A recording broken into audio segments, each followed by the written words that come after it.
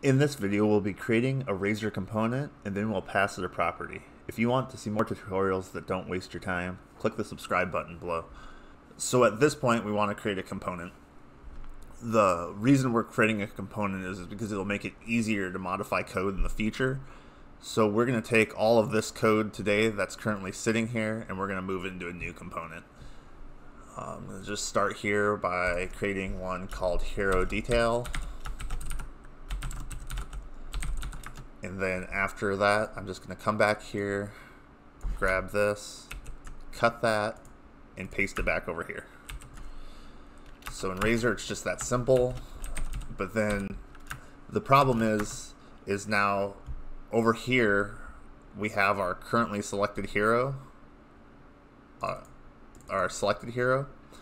and somehow this other component, the hero detail, is going to need to know about that.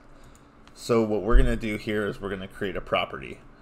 It's going to be a property, but it's going to be a parameter in Blazor components. So if I go down here,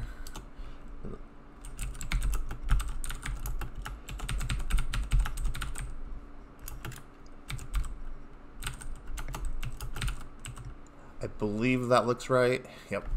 Everything looks good there. So I changed the casing here when I switched this, so we'll just update this just to show it doesn't matter. So everything's good here now. But then we're gonna have to call this here from this line. So we're gonna add the hero detail here. And normally you would do something like this to call that custom component, but we have a parameter that we need to pass in, and that parameter was called selected hero,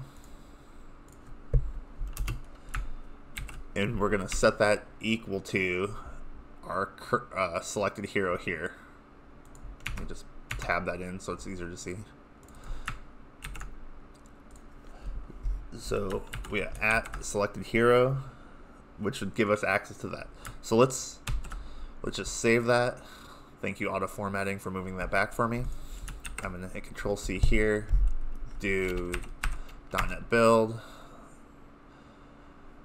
.NET run, and then I'm gonna come back over here and just refresh this page really quick. And our hero component still works. Perfect. So now what we've done is we've simplified our hero component. We can now modify the hero details, create a whole new details screen that we can use from other components. We can reuse this, but we can change it without modifying the heroes component, and the heroes component can be changed without modifying this details section. In the next video, what we're going to look at is how to create a service and use dependency injection. See you there.